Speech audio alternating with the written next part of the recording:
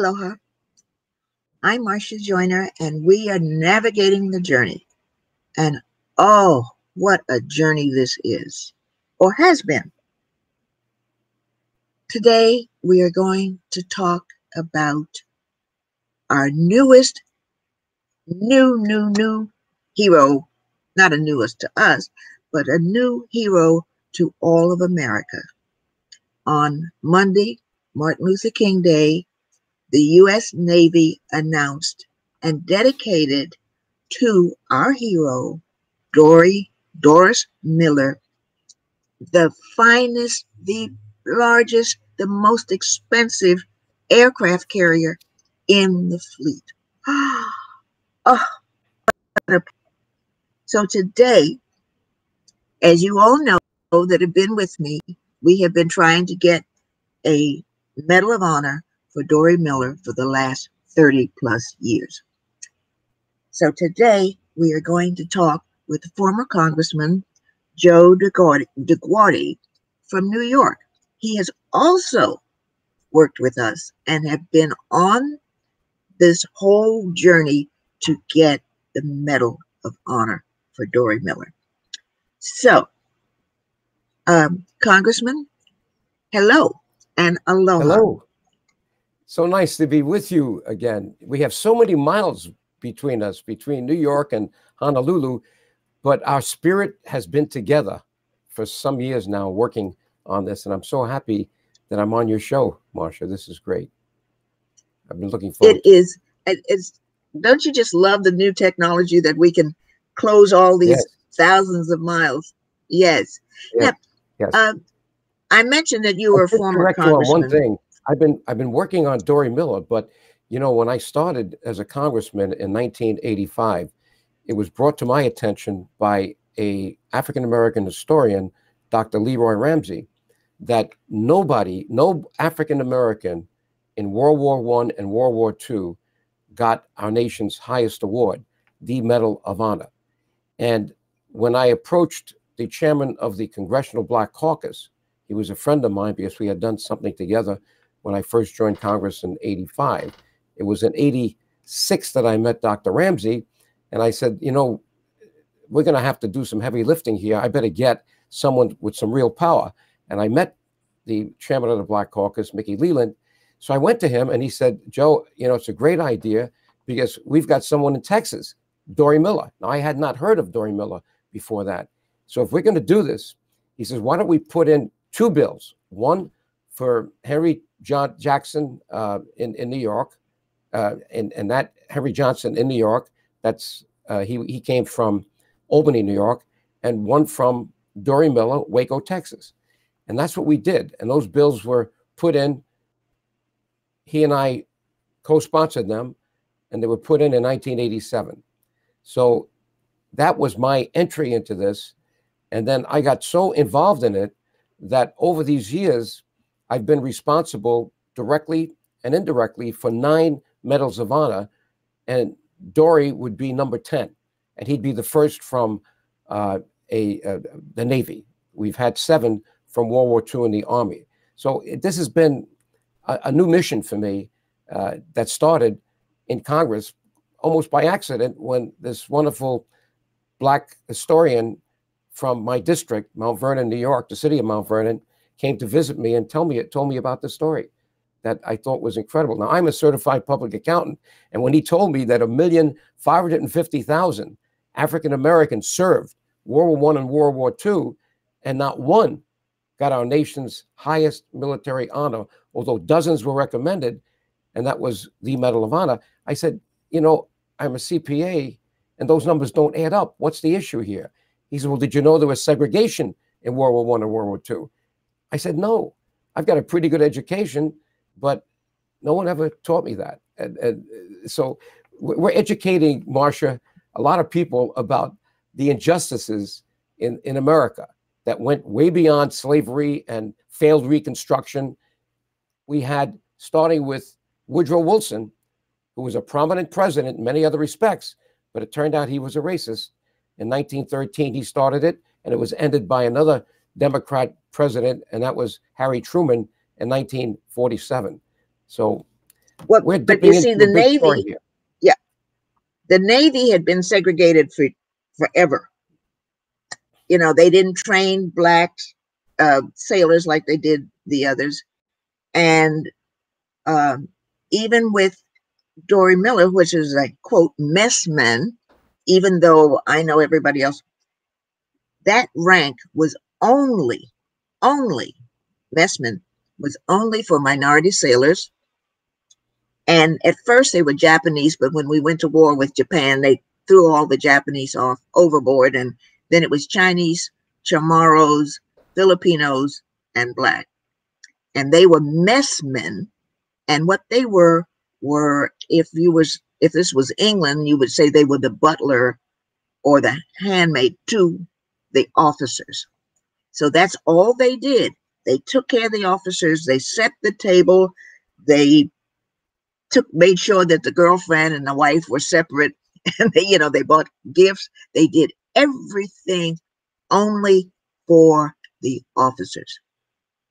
And so, uh, and I've written so much about this, which I'll send it to you.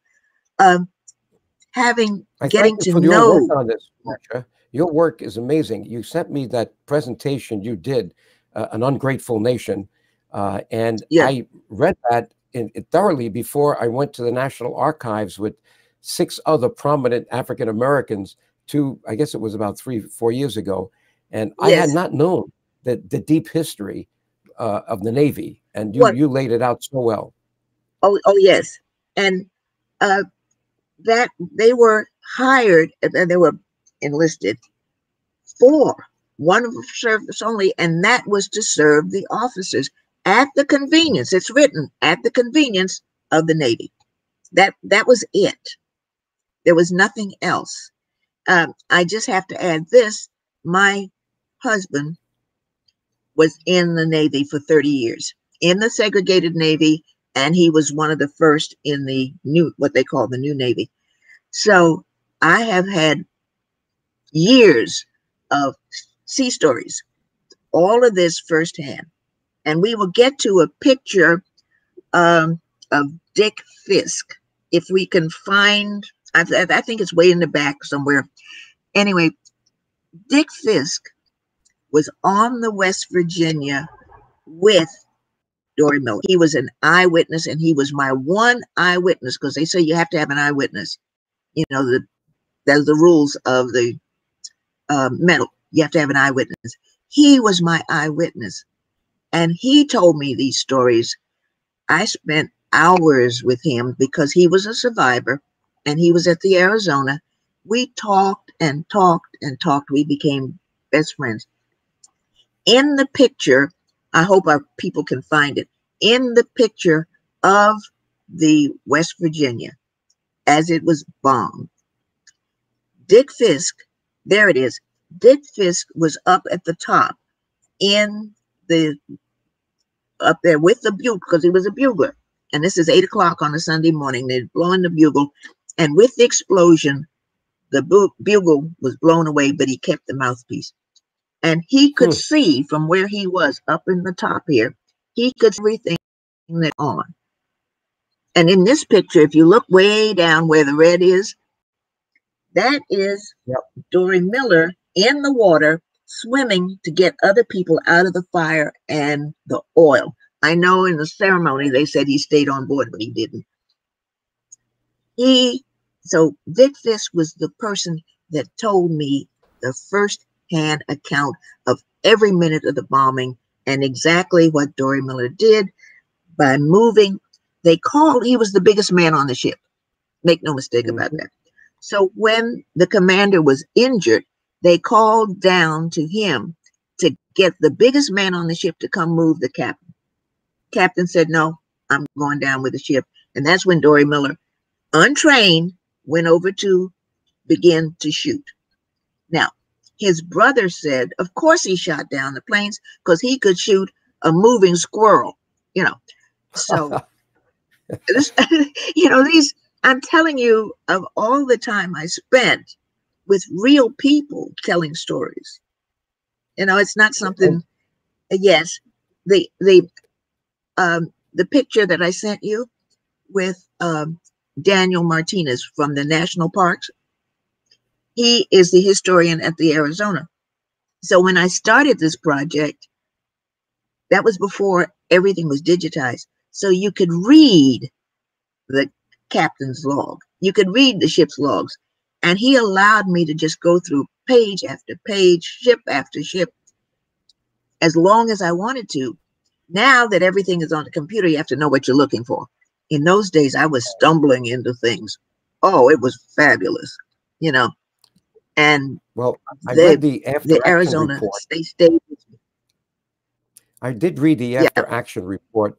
Uh, the first captain passed away. We know that. Benyon, I think his name was. Mm-hmm. And then second Right. guy then had to write the after action report. And what's Mm-hmm. interesting about this, racism was prevalent all over in World War II. And what was interesting is that he was not named in that after action report. It was only later when people remembered that there was this incredible African American doing so much, not only moving the captain, but he was cited for going back down as the ship was listing to go. There was a lot of gas and oil, and people were being asphyxiated. Swimming in So that he had ocean. to go down Yeah. and bring up, many of them, even from the ship. And then, as you said, he probably went off to then gather some that went over. But he even gave a personal deposition because people wanted to know from him, and that still has not been found. You see, the Secretary of Defense, Knox, he was a racist, and he didn't want it advertised so early in the year, in the war, that it was an African American that had done such brave things as to earn the Navy's highest award. In fact, he was given just a citation, and as you know, Marsha, it was Admiral Nimitz that heard a hue and cry about the fact that he was really overlooked, that then invited Dorie Miller, before he died a year later, on the ship that the Admiral was on to get the Navy Cross. And now we've been working all this time to get a Medal of Honor, but the Navy is very tough, and they want additional information, which we think now we have, because we do have an historian that's been working on this since he was 23. He's now 61, Ron Tarburton, and I told him to write it up, because we're going to have to go and present it to the Navy, that there are other things he did that were not recognized in the citation that he got and not even in the Navy Cross. And we think we should be able to do that. We did this with Henry Johnson in New York, and I'm sure we'll be able to do it, especially now. I mean, when you have an aircraft carrier named after you, and I think there are 10 in service, 8 of them have the names of presidents. One is presidents. This is the first one. Yeah. Yeah. It's an not a amazing president. thing. Yes. People will now know who he is. We've been laboring on this for a long time, but a lot of people didn't know the story of Dorie Miller. Like I didn't, as a congressman, till I met Mickey Leland. Yeah, I didn't know until I was at a meeting, and one young man said to me, there's a picture of a sailor, because everybody at the meeting were former military. He said, there's a picture of a sailor at the Arizona, really good-looking young man, but it doesn't say anything about him. What do you know? Because I'm the busybody. Right? So he says, what do you know? So I went over to the Arizona, and I saw the picture of Dorie Miller, and it had his name, a really big picture, well, good-looking picture. And I talked to Daniel Martinez, because I knew the historian, and I said, who is that? What is that story? And so he started telling me the story. And then he allowed me to spend the next, I don't know how many years, reading, looking, discovering all of this. But there was very little, if anything, written about him. Yeah. Well, it's just wonderful that this came as such a big surprise that the Navy would announce it just before Martin Luther King. I think it was on Saturday that I read on it Martin Luther in King the Day. New York Times. Yeah, but the the ceremony was on that day. Yeah. Yeah. Well, That it was was a on Martin Luther King. beautiful ceremony. Yeah. Yeah, I can imagine. And we should be able to now make a very good case to the Navy and kind of tease out what their feelings are about this. Now we have two new congresswomen. One is, and they're both were Navy commanders. Believe it or not, they now are new in Congress. One is Elaine Loria. She is from Virginia, Virginia, and then the other one is Mickey Sherrill. She's from New Jersey. I've spoken now to their chiefs of staff, and they said, send us information. They didn't know much about him. And I'm sure I haven't spoken to them since the announcement of the aircraft carrier. So I'm sure they're really interested now in meeting, because I want to set up a meeting in Washington with Ron Tarburton and start to think about the strategy we're going to use to present this to the highest levels of the Navy so we can get on with it and get this medal issued in the White House. Now, we don't know when it's going to be issued. And obviously, we don't want this to be political. It's not political. It shouldn't be political. And we never know who's going to be in the White House when these medals are issued.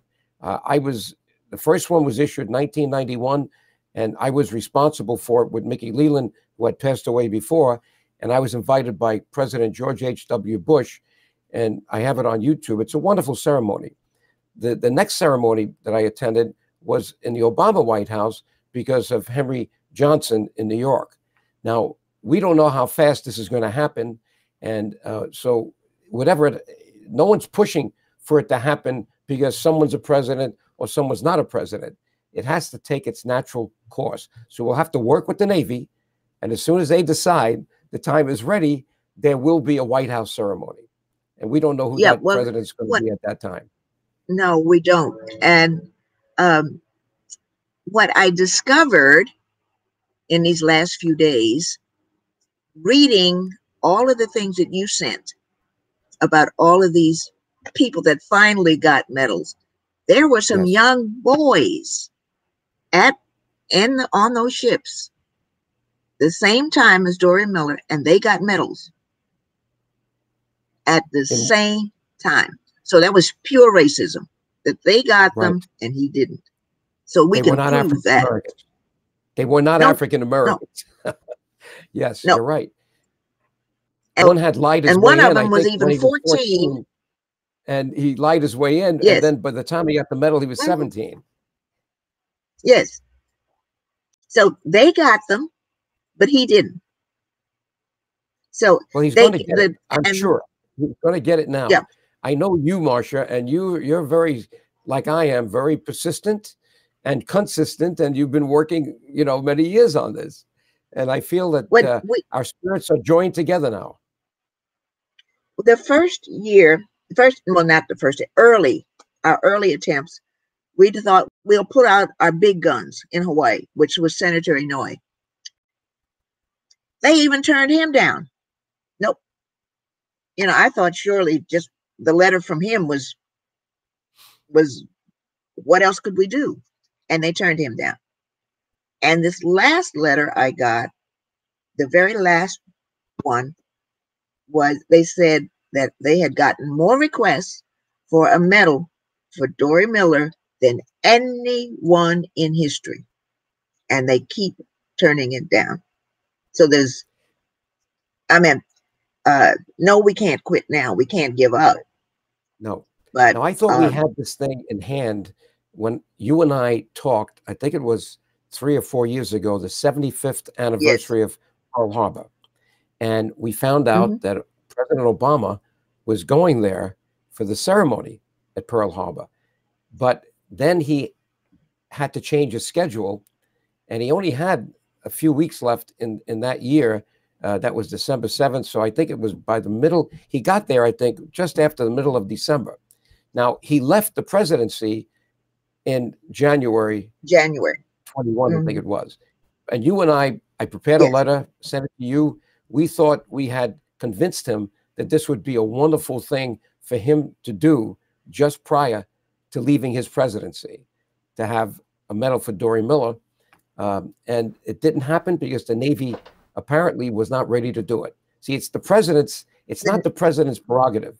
The Navy has to agree to it, or the Army. depending on what it is. And we thought we had made a wonderful case for Dorie Miller. Apparently, it wasn't enough. And by the time we got Obama interested in being more active on it, he was leaving the presidency. And that was the problem. Yeah, well, you But see, now, the way it works, the Navy had to send him a recommendation, and they didn't do it. yes. They did not And send the president a recommendation. They responded to me saying, no, we're not, you still haven't given us new evidence. okay, well, that's what we They have keep to saying work we on. need new evidence. I have a memo being written right now by Ron Tarburton that I will send you. He said it'll be done within 2 weeks. So you'll know what he is saying is the new evidence that we should be able to present and convince the Navy that it was completely overlooked. But it's also a fact that there was racism during World War II. And both should count, because you could, it's clear Mr. Knox, Secretary Knox, did not want this to happen by his actions. Well, he said as much. Eric, can we see from the beginning, the first pictures of the ship and whatever? Just run through this. I'll tell what they are. This is the wardroom, where you can see by the way the messman is dressed, that their job alone was to take care of the officers. So this is what a wardroom would look like, and this is what was going on at the time of the bombing. The breakfast served. Next. Oh, I love this picture. This was from one of the Waco newspapers at the time that it happened. And of course, this was the stamp that was issued, regular 44-cent stamp. Beautiful picture. Now, after the bombing, they did not give Dorie Miller leave. They sent him on a mission to speak. And he went to all of the black churches and newspapers in Waco. And of course, this was at Great Lakes. And he was raising war bonds. But again, he did not. All the white sailors got leave, but he didn't. So he went on this tour and then off to the Lipscomb Bay. And he became a celebrity, much like Joe Louis and Lena Horne at that time, because they were being used to promote the Navy. And they did a great job. And, when you think about it, he was in Pearl Harbor, December 7th, 41. And he then went on another, it was, I think, the Lipscomb Bay, another aircraft carrier. And then he was killed in 1943. So I think it was less than 2 years. And he got, in the meantime, he did get the Navy Cross. He went right back to active duty. Yeah. It's, and the ugliness, I think it's heartless, but most of this is heartless, that he's killed, I think it was in December, but they did not tell his parents until months later. And then it was on December 7th that they finally told his parents that he had been killed. It was just heartless. A lot of this story was buried and made into classified information and was not released until much later than the Pearl Harbor incident. And we still don't have access to his personal deposition. He was invited in to talk about how he saw his actions. And that has not been found. And we're still looking for that. We have some. I have some of that. Yeah, I have some. Well, we're going to have to pool our resources. As he talked about it. Yeah. You see what happened, and as I was telling you early, that when I started this journey was before everything was digitized. So all I had to do was just sit there and keep reading the files that the archives had. So that's now, of course, everything is digitized and you have to know what you're looking for. So I kept stumbling. For instance, I found another unnamed black sailor who went totally unnamed, and he shot down planes, and no one, except me, no one even knows who he is. Well, you know, we have this new museum in Washington, the African American Museum. After the sit down that we did for the Heritage, the National Archives, I was invited when they opened it to go there. And I obviously wanted to go right up to the floor where they had the African American soldiers honored. And sure enough, they had the ones that were given Medals of Honor in Vietnam and other places. And Dorie Miller had a bigger exhibit than those who got the Medal of Honor. He was already being hailed as a hero above heroes, but he doesn't have the Medal of Honor. So that's an injustice that we have to correct. And I think you and I are going to do it, Marsha. Well, we can't give up. We can't quit now. I know you and I were both jumping for joy when we heard about the aircraft carrier, because that's will last for another 50 years. However, I was told that it won't be ready until 2032, which I won't get to see. You know, You don't think you'll get to see it? You look. I'm Why? 82. Well, you know, I'm right 82. behind you. Am I going to make it to I'm 79. You'll be there, Marsha. You've got the spirit. The spirit overcomes the flesh. Yes. So, but like I said, in learning, in being able to read all of the stuff from ships and ships and ships, other messmen that I know told me their stories of what they did, how they did it, what their jobs were. Now, of course, in the official statement, it says that Dorie Miller was a cook, a ship's cook. That rate only came later. Messmen, when they put them into combat, then they changed the rate to ship's cook. But a messman did not take care of the rest of the ship. That was a very special class. So in finding all of these messmen, and I did, all I had to do was look for the rate and that died on that day, the deaths on that day. And all I had to do was look for the insignia, and I found all of them. Chinese, Well, Filipino, Chamorro. Huh? You did a great job. You did a great job. And I remembered your article, Rethinking, you know, the Medal of Honor for Dorie Miller. And it was done extremely well. It's in the booklet that I put together on the history of the African Americans who were denied the medal. And a lot of people were very happy to get that article and to hear your perspective on the racism that existed in the Navy. Yes, it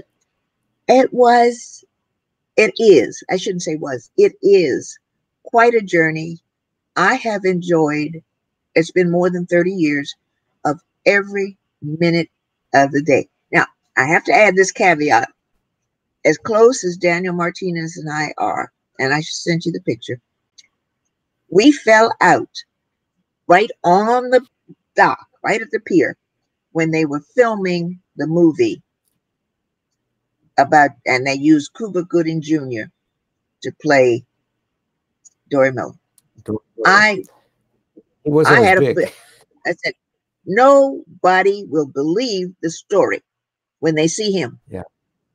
That, you know, the actor that played in The Green Mile, you know how big he was? Yeah. Oh, yeah. That was the one that you should have used. Then the story's believable because it's optics. You can look at this man and see, oh, there's no stretch of the imagination. Cuba Gooding Jr. was not the right person. And so we fell out. I just walked away from the shooting of the film. I just walked away. I said, I'm out. I'm through. And the biggest part of movies, besides the story, is optics. There's no question about it. You get that first impression. It's all about optics. So that's why people don't believe the story, because they looked at most history is what we get from the movies anyway. And I had people ask me, that's not the person you're talking about, is it? I said, that's what they did. But there's so many photos, but I just walked away. But there's so many good photos now of Dorie Miller. and they're going to be Yes, publicized why as this aircraft carrier is built. So people are going to come to know him for who he really is, in spirit and in the way he looked. And it's a marvelous combination for a hero, especially for an African-American hero, because you want these young African-American children to understand they have heroes like that. That's the best part of getting these medals for African-Americans that have been denied. So to inspire other young people as to who is part of their heritage. it is a great story. And not just Dorie Miller, but all of those sailors at that time and what they went through. And the Navy is voluntary. They don't draft you into the Navy. You have to choose to go into the Navy. And he said, and I quote, when said, well, you know, the Navy segregated, he said, yes, but it's better than a corner in Waco, Texas, unquote. Right. And so he knew. Yep. Well, oh, we are run out of time. My goodness, this has been quite a pleasure to spend this time with you. We'll have to do this again. I'm so sorry that we've run out of time. I'm so busy Well, thank you talking, for I was having not me on. watching. I really appreciate it. We will do this again. We will, as we move forward. Thank you, Marsha. And I thank you. And thank you, and we'll see you next time.